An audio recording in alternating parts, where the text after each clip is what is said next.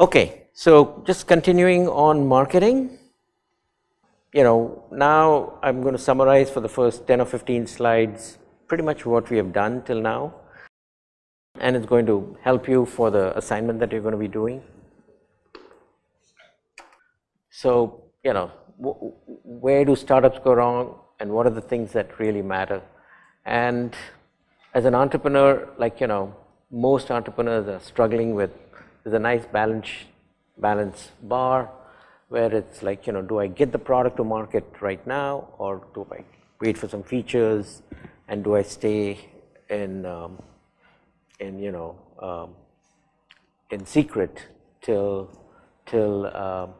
everything is ready? This is something that all entrepreneurs struggle. Should I launch the product now, or will the competition kill me because they got the idea? So there are 5 things that really matter. Understanding the unmet need, which is the burning need. We've talked about that many times. How big is this opportunity, right? How big is this thing that you're going after? Can you really develop either technology or marketing advantage or funding advantage or something or the other to get a sustainable competitive positioning? Can you create a scalable business? And why us, or why now? Why now? So I'll just tell you guys something that just came up this week. So my son, Sujay, he was the CFO at Dropbox, and then after 4 years, he left that and then raised a fund called WonderCo with Jeffrey Katzenberg from DreamWorks. You guys have heard of DreamWorks? Along Steven Spielberg guy. So this guy was the president of DreamWorks. So Jeffrey Katzenberg and Sujay partnered up and decided to raise a fund. So they raised $500 million from all over the world to fund technology companies and media companies. And they just did that last year. And I saw it on the press, or you can see it online, that they have just decided to fund a new startup, and the new startup is called New TV. So with New TV, essentially they are trying to create a whole new way of providing entertainment to the whole world. And so New TV is based on what is called short form TV on smartphones. So the whole concept is that, TV typically you got a 30-minute or 1-hour show. But if you look at it, their idea is that the whole show should be in short form. 30 seconds to maybe 3 or 4 minutes.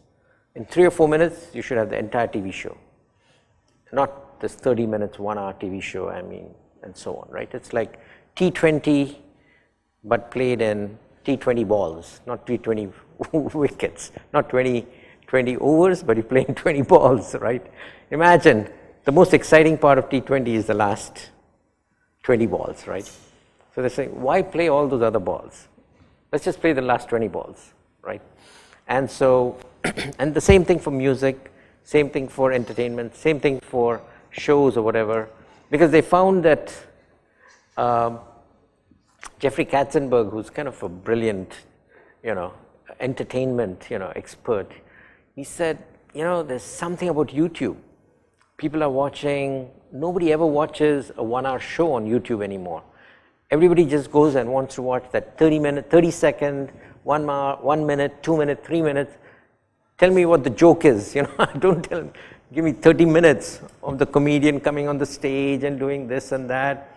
But the funniest part of the joke, tell me that quickly, right? So basically, he said that, the new people all want everything quickly, and they don't have too much time to waste.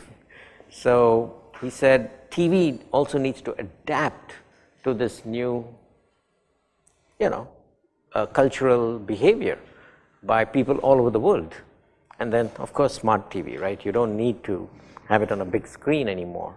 So it should be portable, it should be high intensity, fast, easy to get to, you know, get your kicks, move on to the next thing, right? So he wants to develop a platform, then he wants to develop the studios, he wants to find the actors, actresses, and people that will create this content, directors, everything. He wants to create a whole platform, ecosystem for creating short form TV for people to enjoy. Probably, I think it's, he just came up, they just launched it. They just hired Meg Whitman to become the CEO. You know, she was the CEO of eBay, and she took eBay from $40 million to $8 billion in revenue over 18 years. So they brought her in to be the CEO of this new company. It's just an idea right now. No technology, no studios, no nothing. And they have decided to raise $2 billion. So you know, just as you guys are starting your companies, there is somebody else in the US also starting a company, and they're also starting from scratch. They're at the same place where you are. They have to write the BMC, they've got to write the, but I just felt that, you know, you should know that, you know, you can't, that right in front of your eyes, there is a whole new entertainment ecosystem that is being funded. You know, my son Sujay and Jeffrey Katzenberg are funding this new company called New TV for, what do you guys think?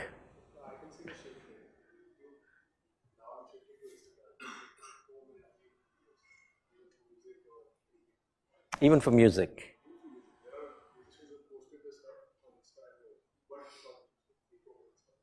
So if you have Zakir Hussain, instead of watching it 45 minutes for his raga to develop till you get to the high speed, you just go straight to the high speed.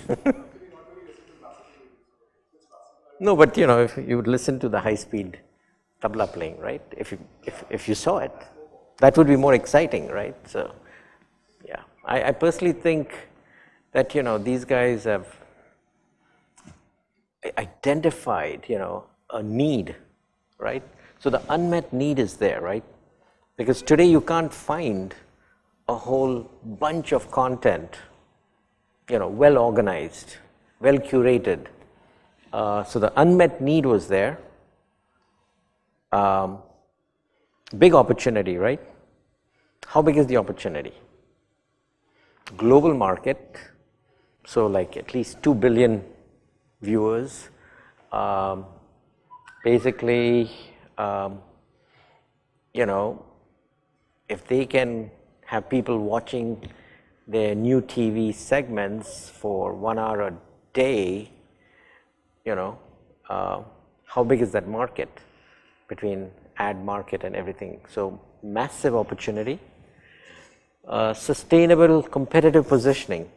So if they had funded it with $10 million, could they have managed to get a sustainable competitive advantage? Probably not, because, you know, by the time, you know, a lot of people can put $10 million in, right? So now when they say that you're going to put in 2 billion, even the biggest companies like Disney and you know, CBS and ABC and CNN are all going to say, should I invest that 2 billion? It becomes like a massive challenge, right? So, you know, if these guys can, if New TV can go ahead and, you know, in 1 year or year and a half, or maybe even faster, if they can launch something, get a brand name, get people to start loading in that New TV app, downloading that New TV app, and on all their smartphones worldwide, Android as well as this thing. If they can be if they can be a default app on all smartphones, then automatically they've taken the market, right? Because nobody's going to want to have two apps. So I'll just give you a quick insight. Like, you know, like there were so many companies doing file sharing on the cloud. You know, Dropbox was not that amazing an idea, right? It was just uploading a file and sharing it, right? So, so there were lots of companies doing it. And then Sujay was the VP of business development. And so he said, how do I separate out from everybody else? So he and the CEO flew to Samsung one day. You know, suddenly he's gone. I said, where are you going? So he said, no, we are going. So they flew to Samsung in Korea. And then after 1 or 2 weeks, they come back and they've got a deal with Samsung as their business partner to be the default app for all file storage on Samsung smartphones. What happened? Automatically they became the leader, right? So automatically every quarter they started getting 30 million new users, and which means 120 million new users per year. And you know, in 3 years or 4 years they had 500 million users, and now they're the #1. And that, just that one deal exploded the value of Dropbox from $500 million to $10 billion. One deal, one partnership. And based on that, Sujay raised $1 billion for Dropbox. So now he's got the money, he's got the default, you know, position on every smartphone, and you know, kind of took the market from the competition. So sustainable competitive positioning, you know, you can do it with the help of partners, you can do it with bold, aggressive funding, you can do it with branding, you can, there's many different ways of getting sustainable competitive positioning. Scalable business, definitely scalable, right? You can have all kinds of new TV, short form videos, right? Sports, ethnic, entertainment, politics, news, war, whatever. And why us? Why now? So again, it's because Katzenberg has got a great name in entertainment. By getting in Meg Whitman, they've got somebody who can build a massive company, and their offices in Hollywood, in the right place for getting all the studios and others to team up with them. So you can see how, you know, a real startup, you know, which was nowhere, it wasn't even there 3 days ago. This thing came out just 3 days ago. You can watch it on, you can check it on your phones later on. New TV, NEW TV, yeah. Okay, so clearly there was an unmet need, and without that hair on fire, without identifying people with that. See, did you know about this unmet need till today? You use smartphones every day, you use YouTube every day, you use Snapchat, you use Instagram, but you didn't recognize the unmet need, right? See, that is what, and these are like earth-shaking, global, you know, behavior-changing insights. But now if you come up with the idea and start, you might still be okay because you'll do it in India. Maybe you can quickly grab a whole bunch of content and everything, and you can get something done. And then maybe New TV might have to buy you out or something, right? So, but the thing is that, you know, this unmet need is because there is nobody else providing this content, right? Today, everybody is kind of solving the problem themselves randomly, but there is no organized way.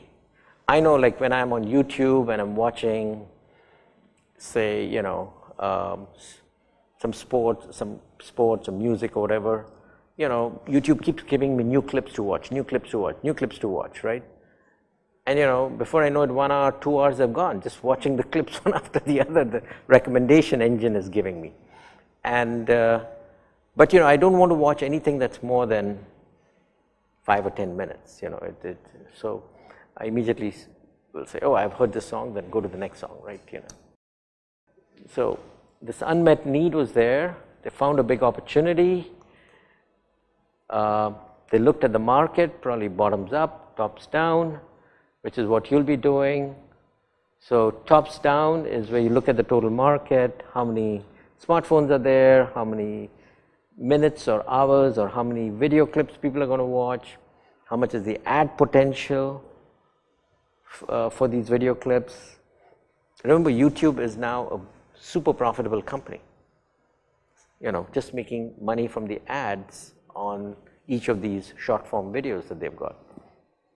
So clearly, so you can generate your business model tops down, and then you can also do it bottoms up, where you can say, okay, these are the, you know, 10,000 customers and in the Malibu area or Hollywood area, this is how much they've told me they're going to use, and then I scale up to all of Los Angeles, then all of California, then all of US, all of Europe, then all of the world, right? India, then China. So is it a $1 billion market? You guys think new TV is a $1 billion market? Huh? Automatic. Don't even have to question it. It's just going to be a $1 billion market, right? And the thing is that most of us think, how can there be a $1 billion market that nobody has figured out, right? We think about that all the time. Even me too. I mean, to me, it's mind-boggling to think that another $1 billion market will show up. But it did show up. And none of us here seems to have a doubt that if new TV executes properly, and if YouTube and Facebook and others don't jump in and out-execute them, they have a chance of being worth, like Snapchat, 20 billion, 40 billion in 2 years, 3 years. How long do you think it'll be before they're worth 10 billion or 20 billion dollars? Yeah, it's that short. From idea to market valuation of 10 billion to 20 billion dollars. Yeah. So anyway, so the total addressable market is there, third market, and you know, now that you know about this, you should start tracking it and see what they launch in 3 months, what they launch in 6 months, whether they give you the opportunity to develop your own thing, because whenever a new platform comes out, it automatically opens up a lot of opportunities for other entrepreneurs to jump on. See, when a $1 billion new ecosystem comes along, you know, you can also get a piece of the action by being the first to take the content that maybe you are good at, or you think there's a market segment need for. Like people who successfully manage, just do a search on YouTube for who are the top 50 producers on YouTube. Has anybody done a search? You can do a search for the top 50 producers. You've done a search? Have you done a search? Huh? Yeah, they produce video every week or every 2 days. Huh? Yeah. Yeah, so, you know, I think the #1 category, believe it or not, is fashion tips for girls, you know. And there are these young girls who are not even 18 years old, who are now the top producers on YouTube, and they show you how to trim your eyebrows, how to cut your hair, how to, you know, get rid of pimples, you know, and they basically put this video up right from their home, and they've got a little setup. They take the video with their own cameras, etc., and they are making more than $1 million a week from their home. They're not even 18 years old, because they identified a market segment, and each of these clips is 5 to 10 minutes, but each clip has 20 million or 30 million views. Each clip has, and some of them have got 100 million views. And so, now when this platform, New TV, comes up, there's going to be a race to develop your channel on New TV, right?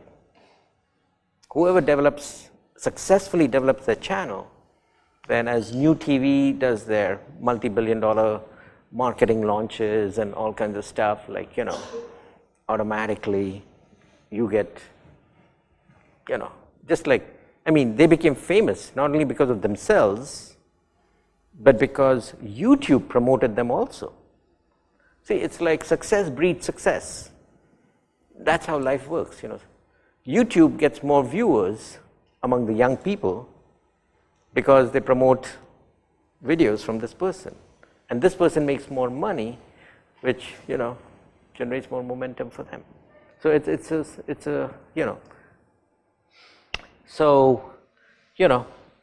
here's the market, and this is how you go ahead and figure out, your market segmentation and all that. Again, I think we have talked about this. There are 3 different kinds of, or 4 different kinds of new startups. So it can be a totally new market. It can be an existing market. It can be a niche market, or you resegment the market. So where do you think New TV fits in? Is it a new market or resegmenting the market? Or a niche market? Or an existing market with a faster, better, cheaper solution?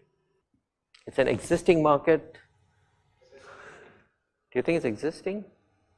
Because existing means you're just faster, cheaper, faster on a with. It could, you can actually treat it as that, because now it's short form for people do watch videos on the smartphones, right?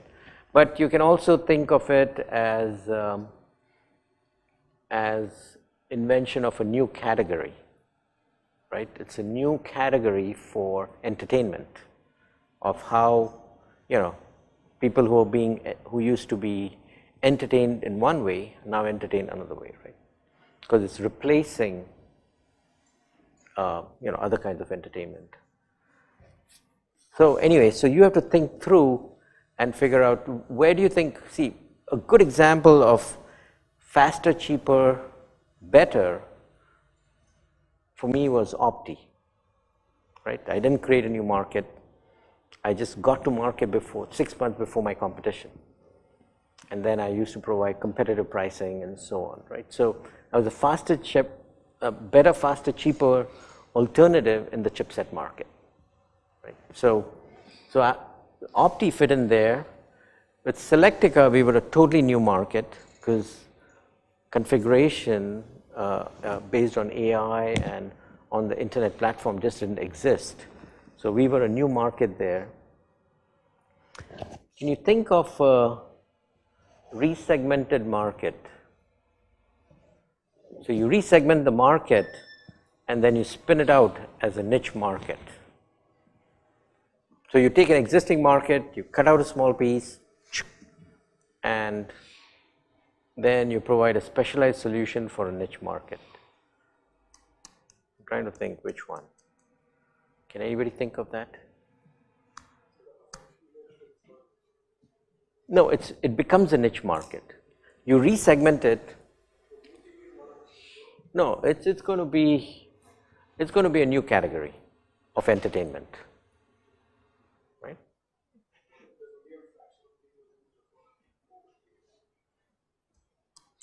Yeah, my hunch is that, they are not trying to be a niche player. They're trying to be a whole new category. It is also what the entrepreneur wants. What's the desire of the entrepreneur? Does he want to just be a small player? But when they're investing $2 billion, I don't look at them as a niche player anymore. if they had invested even $100 million, it would be a niche player. When you invest $2 billion, it means that you want to create the studios, you want to create the marketing and promotion for that, you want to create the environment where developers can automatically develop content for that, and they can be promoted and all kinds of stuff. It's a whole platform they're trying to create. Let's take a look at the consumer market. Let's take a look at Patanjali, who came up with Ayurvedic toothpaste, right? He's come up with Ayurvedic toothpaste, Ayurvedic hair shampoo, herbal shampoos, and all kinds of stuff, right? So I look at him as actually resegmenting the market. So he's taking the toothpaste market and he carved out this Ayurvedic,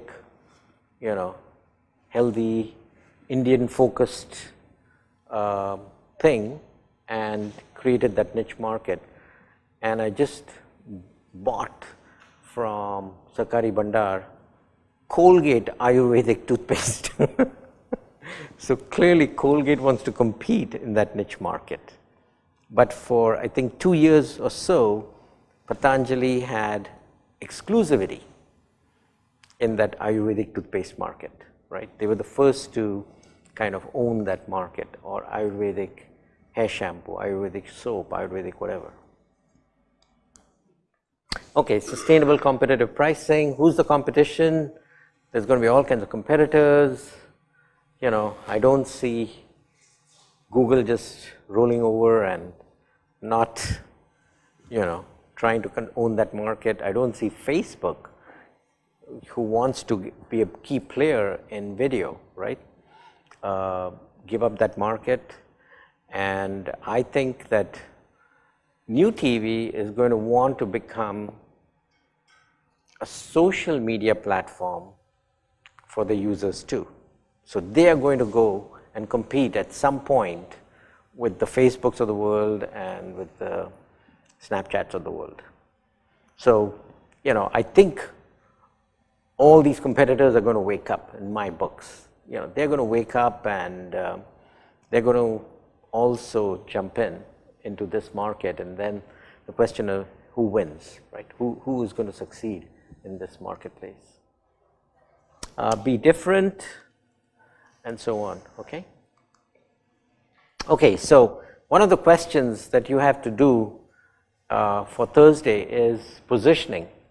So in positioning, it needs to be a defendable, differentiated positioning. You're going to be different than everybody else, you've got to defend, put walls everywhere, and something that people can understand what you're all about. So see that center thing, those two boxes? That's what you got to fill out. Who is this thing for? Who's the target customer? What is the need of that customer? What is the product name in which category? And what is the key benefit? And why it is better than everybody else, competitive advantage, and then our product and statement of definition. So you need to prepare one slide which gives this information on that one slide, right? So that'll give you your defendable, differentiated positioning for your product. Okay, scalable business model, that's a BMC. Yeah. So what if the business is some kind of consultancy rather than developing? For product or service, you can still do it. Like Accenture has got a clear positioning. Booz Allen has got a different positioning. McKinsey's got a different positioning. So everybody's got a positioning. So in this case, if you are providing something similar in consultancy space, it is okay if you are different from any other people. You will be different because you're going to say, I'm going to focus on consulting opportunities in the chemical industry in South Bombay, or your focus, or something. Or I'm going to have, you're going to be unique somewhere. Otherwise, if you're not differentiated, what's the chance of succeeding? How are you going to compete? When their salesman comes in, they'll walk away with the business. So, those are also because they are not scalable. The consultancy business are not scalable. You can only provide service to 100 users. How big do you think McKinsey is? Because they have grown big and they target the higher customers. It doesn't. So they focused on strategic consulting on the global 2000.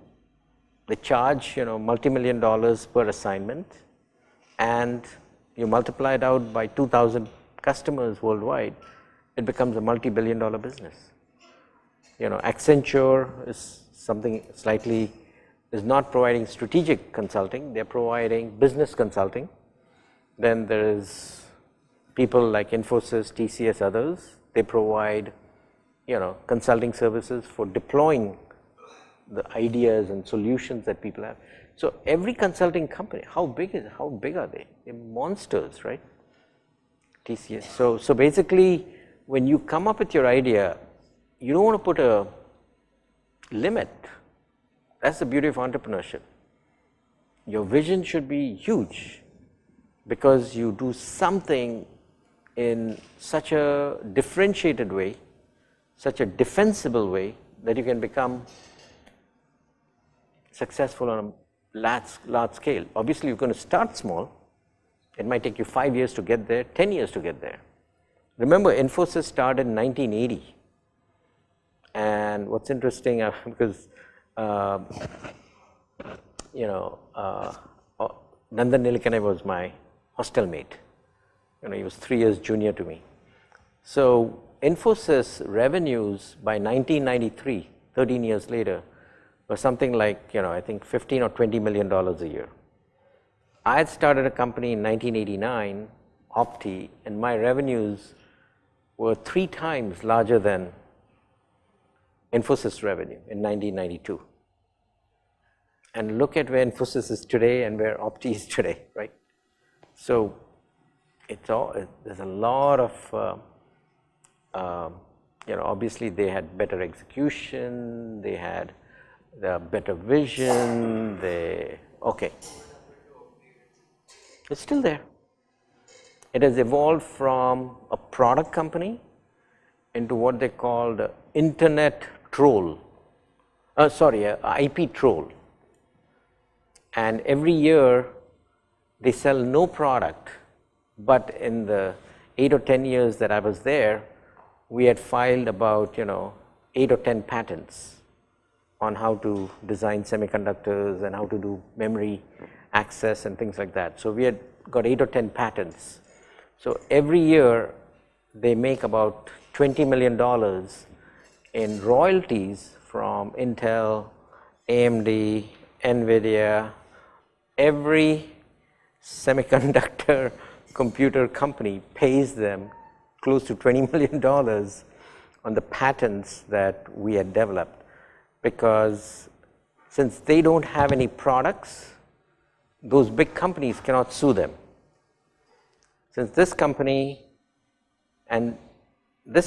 patents are being infringed by IBM, by Apple, even Apple is paying them, $20 million to get the license to those 8 or 10 patents. So these are called patent trolls.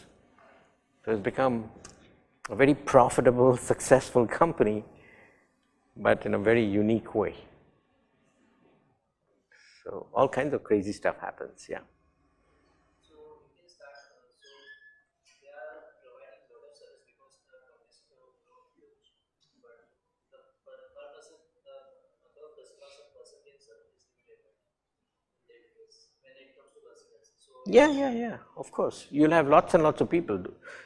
If you're successful with your positioning and your differentiation, you won't be a 100-man company in 3 years. You'll be probably around 1,000, maybe 5,000, with plans to get to 20,000, 50,000.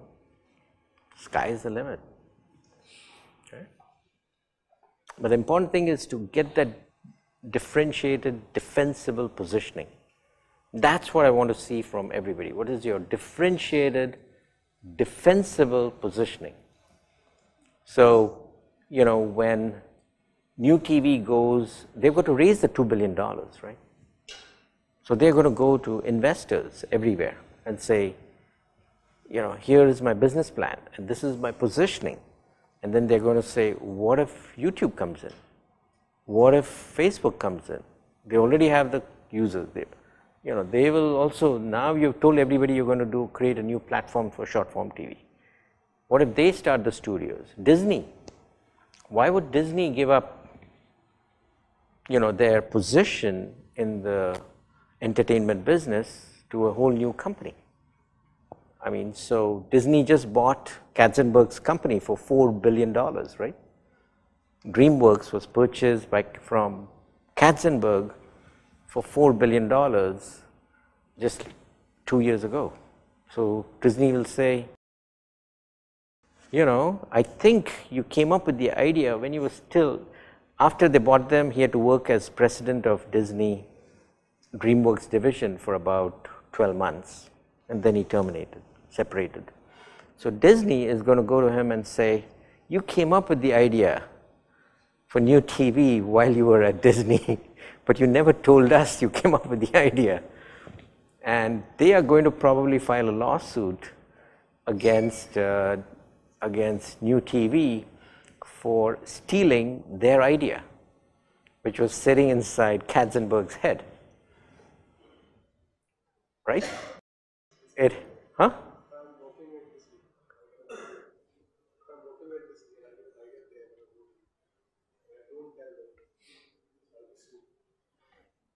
It all depends on whether you whether you use their assets to do some MVP. If you do an MVP on their money, if you take some of their engineers, if you do that kind of work, then they'll say you developed the whole idea, the whole plan and everything, and then you walked out. But if you just have the idea in your head and you didn't tell anybody about it and so on, and you didn't validate it, and you didn't use the assets and resources of the parent company, then it's your idea. So IBM and others used to sue engineers if they quit and joined a competitor or started their own company, because they're saying that multitasking idea or concurrent processing idea, you got it at IBM. So they used to actually file a lawsuit against these employees who would quit and join the next company. But now in US it's become very clear, you cannot, all the courts ruled against IBM. They said you cannot, whatever's in somebody's head is their idea. You can't, just because he's your employee, they didn't become, their brain is not your possession, yeah. Even though they're paying you for, you know, helping you to understand the concurrent processing problem, multitasking problem, whatever it is. But as long as you did not use the company resources to develop the idea, check whether it's a good idea or bad idea, to run experiments on their computers and use up CPU power to validate that blockchain is good or blockchain is bad, or improve the algorithms for blockchain, you can walk away and it's your idea. So all I'm saying is that it's big companies are not going to give up, you know, big business opportunities to entrepreneurs very easily. You know, you're going to have to fight, and these guys are going to have to fight to succeed. Just because they came up with a nice idea doesn't mean that, but you know, you can see that they are ambitious, they are bold, they are going to go about it in a tough way. They're going to fight it out, and they're going to hopefully succeed.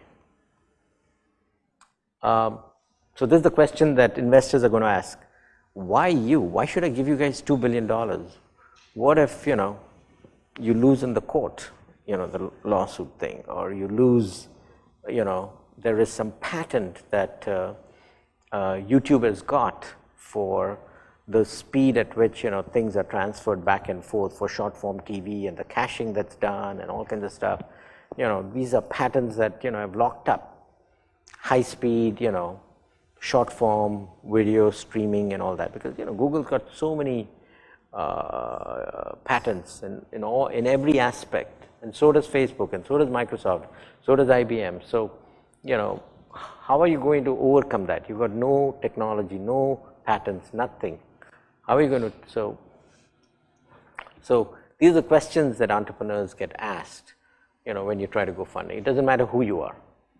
Katzenberg is going to be asked about it, Sujay is going to be asked about it. How are you going to make this into a standard? What kind of business deals do you think you can get done with Samsung? You did it for Dropbox. You did the deal with Samsung for Dropbox, but Samsung is now becoming smaller. Xiaomi has become the big one. Do you have relationships with Xiaomi? Do you have relationships with Apple? So on, right? So, okay, so when you come up with your idea, your whole ecosystem around you is shaken up, right? And it gets realigned. So the market has a discontinuity, there's regulations, product innovation, behavioral change, everything gets changed up and down. And your marketing strategy is going to be the DNA of your company. It's the one that's going to determine the ultimate success of your company. Okay, so let's take a look at what this marketing, how to do this kind of marketing.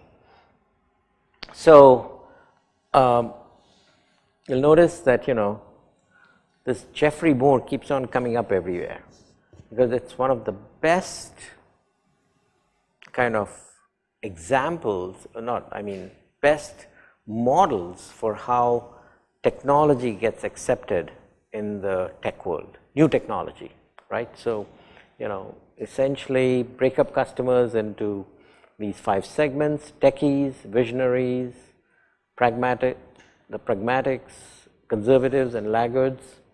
And then you go ahead and validate your product, make it perfect with the techies and visionaries. Then you develop all the marketing material, and then you get all the big ones to start using it, right? So, and then the conservatives will come, and then the laggards. All the profit is really when the pragmatics and the conservatives start using your product. So I think we already talked about this unmet need, and the need to discover that burning need, and you have to keep segmenting the market to find who absolutely needs a product. So if you look at new TV, is it going to be music? People wanting to listen to music, people wanting to know about politics, people want to get global news, people want to get educational material, people want to get sports, people want to get self-help, like the beauty thing, fashion thing. What is it that is going to be the segment that has the highest need for short form mobile video? That is what they are going to have to discover, because they can't do everything at one shot. And if they can find that need and do a good job of executing on that need, like sports, and then suddenly like they get 100 million people watching sports clips or music clips or MTV type of clips or whatever it is. Now they have found the burning need, and then they'll get explosive growth, and then they'll keep adding all the other segments.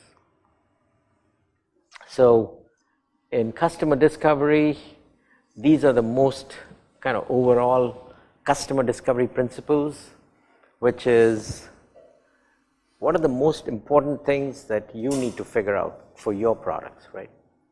So, what are the pitfalls you have to overcome? What are the success factors you're going to deliver? In a company such as this one, what do you have to do, right? So you're going to have to identify these are kinds of questions.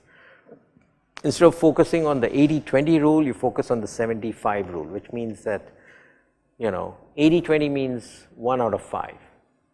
70 to 5 means 1 out of 14, right? 14. So it's like you're really focused. Focus on that 5% that is so important for your business. Even throw away the nice to haves and focus on that 5%, that 1 out of 14 things that you should be focused on. Develop a plan to prove to yourself, and then you'll be able to prove to others. So we've talked about how to create experiments and so on, right? And then use voice of the customer. Do you guys remember when we put up that customer NX or whatever, and they interviewed that woman from State Bank of India who said that I've got a mother who lives alone, and so it's the voice of the customer. I still remember, I don't remember what product it is, what need it is. I remember that she's got a mother who needs care, right? So use the voice of the customer to answer these questions. Now when you do discovery, this is a very interesting chart because it breaks it out as to statistical significance and credibility. What is credibility? Thing that other people can trust you with, right? People believe, you tell somebody, a hit movie, if you've never been an expert on movies, English movies or Hindi movies, you say that very low credibility. But if you say that, this particular analyst or this particular movie critic said that this is a hit movie, it's very exciting or whatever, now it's a high credibility thing. Statistical significance, if you have, if just that particular movie critic said it's great, that has some significance. But if you find that on Saturday, the day the movie was launched, it had the highest gross for that Saturday. Now you got the statistical number, right? You got actual quantitative data that is going to be a blockbuster, right? So you got statistical data and you got credibility. So in business, you'll notice that at the top of the credibility is actually getting a written commitment from a customer. LOI is letter of intent, and MOU is memorandum of understanding. And if you get that, high credibility. Obviously, it's not the same thing as actually money in your pocket. For money in your pocket, you go to the top right-hand corner, which is PO. If you get a purchase order, if you guys develop a product or a consulting service, and you get somebody to give you a PO and say, hey, I need 3 people to work on this project, and I'm going to pay 1 lakh rupees a month for each consultant. Now, everybody's going to say, wow, I think you have a hot consulting startup, right?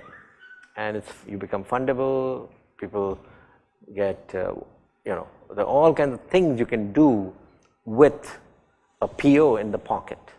Now, what happens is that most first-time entrepreneurs believe that they can never get a PO without getting a product done.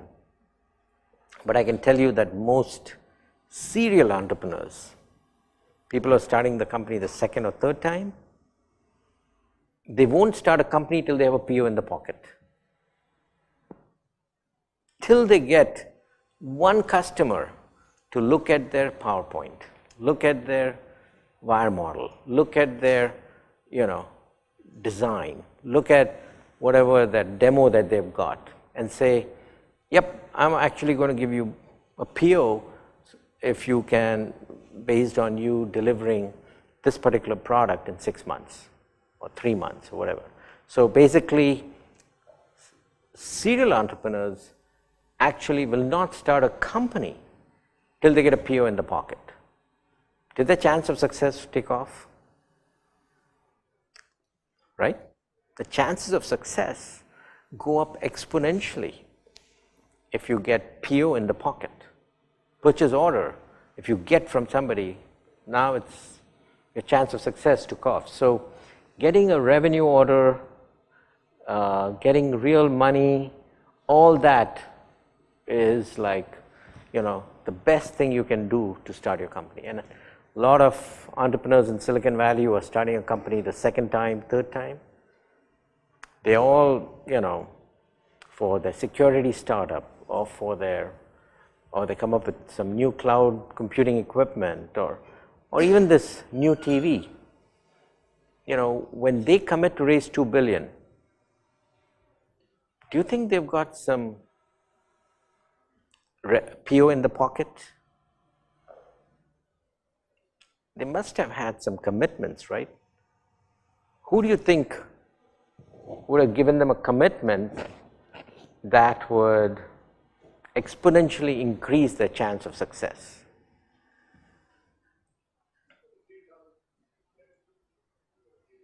So data is the bottom corner, bottom right? Surveys, public research, data. So when I tell you that there are 2 billion smartphones, there's so much bandwidth, so many young people, so much viewership on YouTube, etc., that's statistical.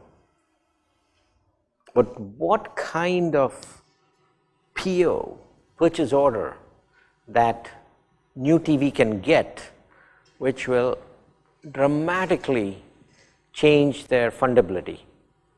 I personally think without that PO, they can't get funded $2 billion.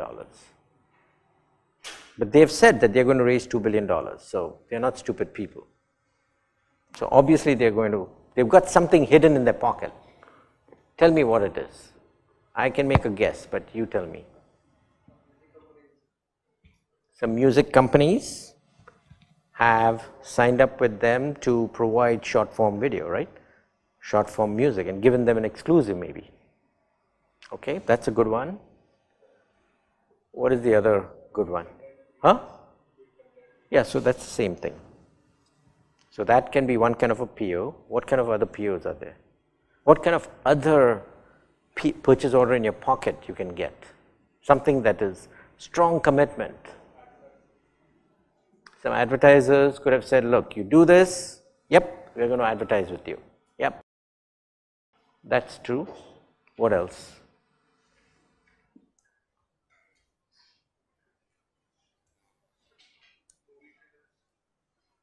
Yep, but that's again content.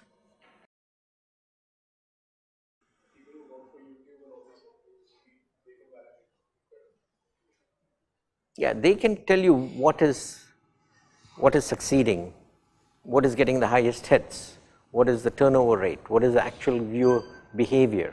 All that is, you know, quantitative research data and all that stuff. Good to have, nice to have, but it's not killer. If individuals, yeah, you can do that kind of validation. Agreed. Huh?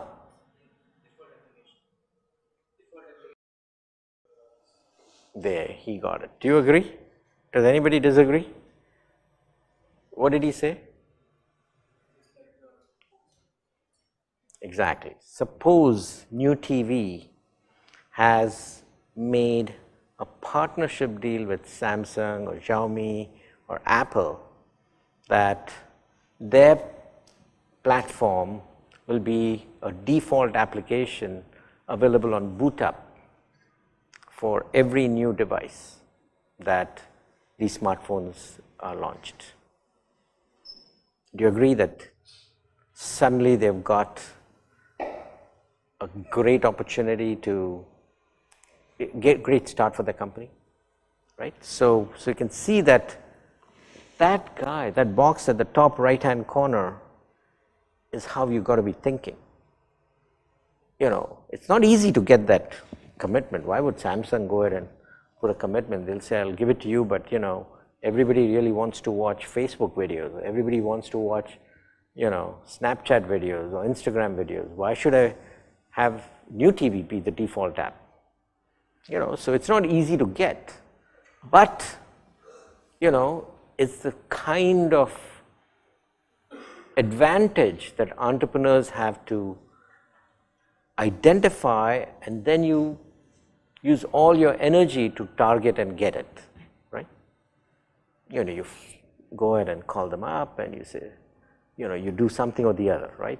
You say, okay, one easy way to get Samsung or Xiaomi or somebody to give you that default boot up, default app is what? You're good.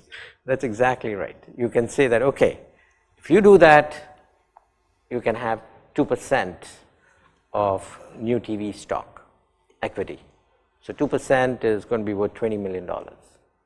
So you'll have a $20 million, and we expect this company to explode in value. So this 20 million can become easily 200 million in no time. So your business is going to get a $200 million kick, by providing this default. So actually, just to close the story on that Dropbox thing, Dropbox used to give what, 2 gigabytes for free, right? And then when they went to Samsung and said, can you make our app default? Samsung's negotiated and said, okay, we'll make it default only if you give every Samsung user 25 gigabytes free storage. So basically, Dropbox had to figure out whether 25 gigabyte free storage multiplied by 100 million users every year is something they could afford to support on the cloud, right? And how much money it would cost. And I'm sure they did the calculations and figured out, by the time most smartphone users can upload 25 gigabytes, might be 10 years, right? It takes a long time to upload from your smartphone all these gigabytes of storage. So even if I give 25 gigabytes, most likely people are going to use maybe 1 or 2 gigabytes or 3 gigabytes, right? Most on the average. And so they calculated the cost, and basically their valuation exploded, but they didn't go bankrupt in the process. See, other entrepreneurs might have said, oh, 25 gigabytes, multiply that by the cost of 100 million users every year. God, there isn't that much storage available in the cloud for anybody. And they would have just walked out with no deal. But these guys said, we'll do the deal because no chance of people using that much, right? Because they've got the data from 5 years as to how much storage people are using on desktops that are connected to the internet, right? So they have some inside data that Samsung did not have. And Samsung was saying, let me ask for the moon. And these guys took it. So, anyway, so sometimes as an entrepreneur, basically you have to figure out, things that, look risky, but they're really not that risky because you know some facts that somebody else doesn't know. Anyway, so these revenues orders is what every entrepreneur should be focusing on. And as I said, most serial entrepreneurs will not start a company till they have a PO in the pocket, right? You just don't start it. You go ahead and prepare PowerPoints, you prepare demos, you prepare pilots, you go around, pushing the idea until you get people hooked on it and actually willing to commit to paying the money. So all of these 9 or 10 things are very important. But for every company or every startup, it's going to be a different 1 or 2, 3 things that are impossible. For Selectica, do you think it was difficult to know what the TAM was, target market segment, burning need? It was a startup in an existing market. All of that is already figured out. I don't need to have any, I don't need to do much research to do that. But, my issue was going to be, will customers really buy my product?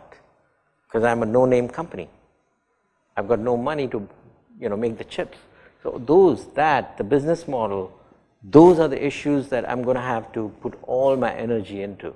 So every startup, so all of you guys will have a different set of important driver for success or risk to overcome or a common belief, right? So, yeah.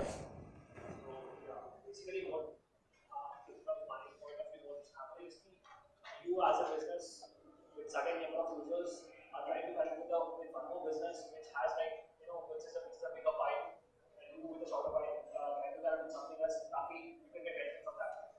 It's like you're trying to connect with multiple business. It's like a channel, right? Yeah. So when do you think a business is mature enough to go and talk to a company saying, I can just connect with my business, let's say new TV or something. When do you think a business is mature enough? So as I said that, when you are successful entrepreneurs are going to be those guys who put so much effort to convince people before they have the product that you have a great product. You have to convince people you have a great product before you have it. And the entrepreneurs that can do it are the ones who are going to succeed in with the highest probability. So, you have to learn to sell what they call vaporware. You heard of vaporware? Huh? No, vaporware is a product that is like steam, hot steam. There's nothing real there, but you make it real by putting a balloon around it or putting make it feel real, right? So you have to be able to sell something that is your vision with so much convincing power that people actually say, yeah, take my money, and want you to get in it, right? Yeah. So that is, but each of you has to figure out what you're struggling with, because everybody is going to have a technology problem or a market problem or a customer problem, or you'll have a different problem to solve, right? So you've got to know what problem you have to solve. So, and then once you figure out what problem you have to solve, it's easy. Now it's an engineering problem. It's how do you step by step ask the right questions and get there. And then no sitting at home. You've got to go out and you got to actually do some meeting people, asking questions, doing Google search, all kinds of stuff in order to get it there. You've got to do screenshots, fake demos, make it do a little. This is kind of a nice chart to know, which is, the simplest thing that you can provide your potential customer is screenshots, right? Just make a demo screenshot. So we did that a lot for our configurator. Then we did mock-ups.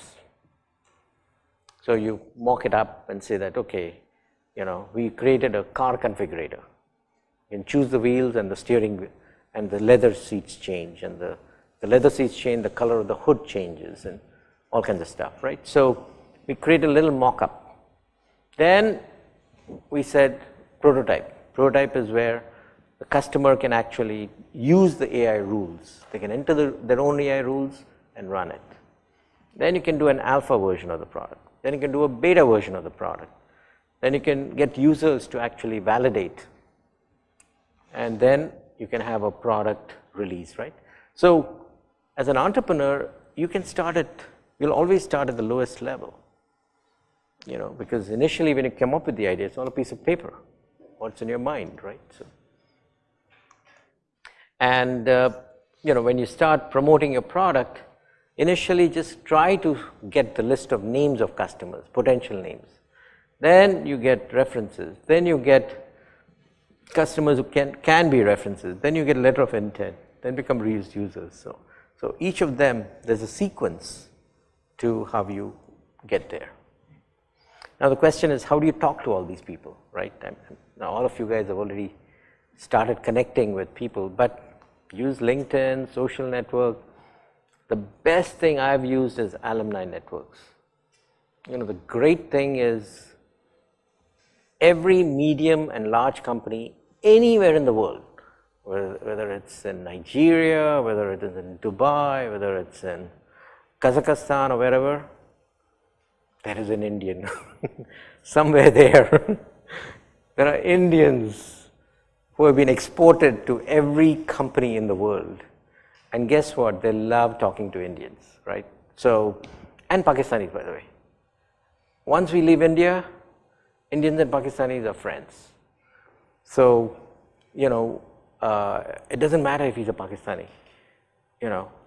So just remember that Indian Pakistani, you know, that increases your opportunity 50% or 30% at least by increasing the number of people that you can be friends with, right, who can work with you. So, and you know, it's like Indian, Pakistani, Sri Lankans, Nepalis, Bangladeshi, you know, easier to contact, easier to work with. Then the next set of people that is easier to work with is Southeast Asians, right?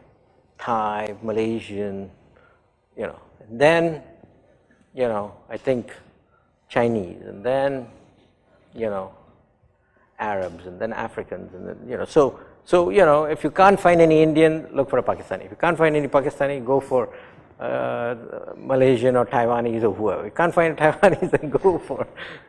But the thing is that these people automatically connect with us, right? So, you know, we have to learn to connect with people. And so use any and every network. It's a relentless pursuit to get to people that you can connect with. They'll pick up your phone, they'll talk to you, they'll respond to your email, and that is what you're looking for. And everybody has to do this. It doesn't matter whether you are a successful entrepreneur or a failed entrepreneur. Everybody has to do this. So nothing to be shy about. But then preparation is the key. You have to prepare, you know, before you connect with anybody. So before I connect with anybody that, you know, I've identified inside, you know, even like, you know, I wanted to provide some product into British Telecom in England, you know, in Oxford or Cambridge or wherever they were. And through our Indian channels, you know, reached out there and found an Indian guy, you know, and most Indian guys have now reached at least director level, which is high enough, right? So they are very well connected, and you should ask Devdeep. I think pretty much, you know, contacts are everywhere in all these corporations, and you just have to get there using any of those networking methods that we said. But then the question is, how do you get them to become your information partner, right? So if you just reach out to them unprepared, it'll be a very short call, because all successful people are busy. So there'll be a very short call, and they will not take your call the second time. That's the crazy thing. You know, you can easily be, you know, spammed out in business. If they feel that, you know, you are not somebody who's smart, who's prepared, who's focused, who's going to be of value to them to connect with, who's going to be of somebody that, you know, they will get mutual benefit from after connecting, that relationship will never mature. It'll just be a short thing, and it's over, right? So, and that's a burnt relationship, right? So you have to prepare, which is you got to, first one, prepare. It's all about targeting the interviewee, landing meetings, developing a written interview guide. I would prepare for a whole day or 2 days before I pick up the call and talk to the British Telecom guy. I want to know, you know, which school he went to in India, what his friends are, how old he is, you know, where he lives, you know, what technology he's familiar with, what as much as I can, right? So you have to figure out that everything you can about that person, and then you got to execute in that call, right? And then you got to follow up. A lot of people do step 1 and even 2, but fail in number 3. Follow-up means, if you don't follow up, means, again, that's the end of that relationship. Now we've got to start from scratch again. So when you start talking to the person, this is the sequence that you start talking. First is an open-ended conversation, right? Discuss, because everybody knows lots of things where, technology is going, or industry is going, or business is going, or whatever. And so you start off with open-ended, broad questions, and you listen to what they say. Then you start responding to all of that stuff with more and more detail, and then you take them all the way to a letter of intent or a PO. So it's like 3 steps, and you'll probably be in step 1 and 2 for maybe at least half a dozen conversations.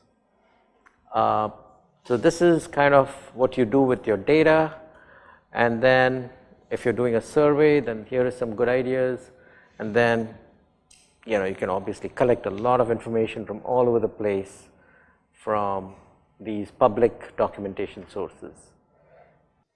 Okay, so customer discovery, this is why you do it, to answer in the voice of the customer, speak with credibility and authority that you talk to this person, important person, and you validated your business needs.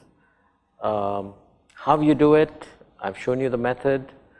When do you do it? Now, as much as you can stand, as many calls as you can make, and then you can match your product with the market. That's the goal, right? Okay, so these are the questions that you'll be facing in the gate, and that's why you're answering those things in your assignment. Questions for the Chief Marketing Officer, questions for the CTO, and questions that either person can answer. So you saw how you have to go ahead and put your pitch together for gate 1. Any questions anywhere?